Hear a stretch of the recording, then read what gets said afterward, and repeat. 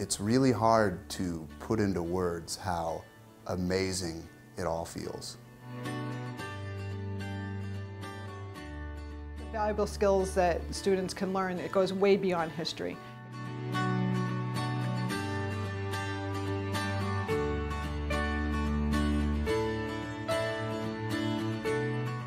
I'm not a history buff or anything, but I thought the experience itself was really cool.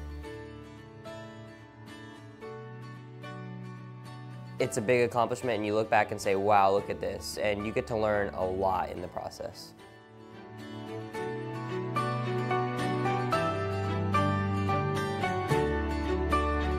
And something that I really took away from this experience was that students really got to be the driving force behind their individual projects.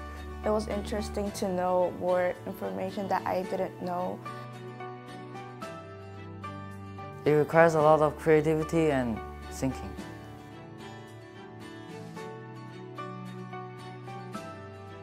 When you get to take charge and take control of all of your own research and design something completely from scratch.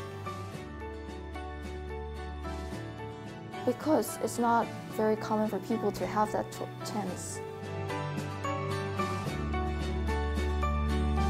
Students came together to really show off all that hard work that they had done. And think so critically and think so far outside of the box. Also learning how to present those answers and how to interview. These are skills that will help you not only in college, but beyond in your workplace and life. We're very honored and privileged here at DIS to work with Sharon Gillette, who spearheads the Korean initiative for NHD. She's a wonderful resource of information when it comes to this. We're very lucky to have her.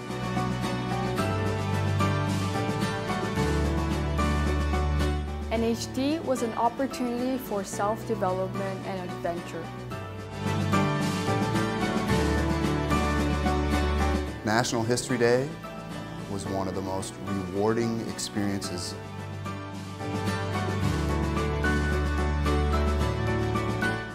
I encourage anyone here at DIS to participate in NHD. It's something that's rather profound, and you'll walk away with a smile on your face.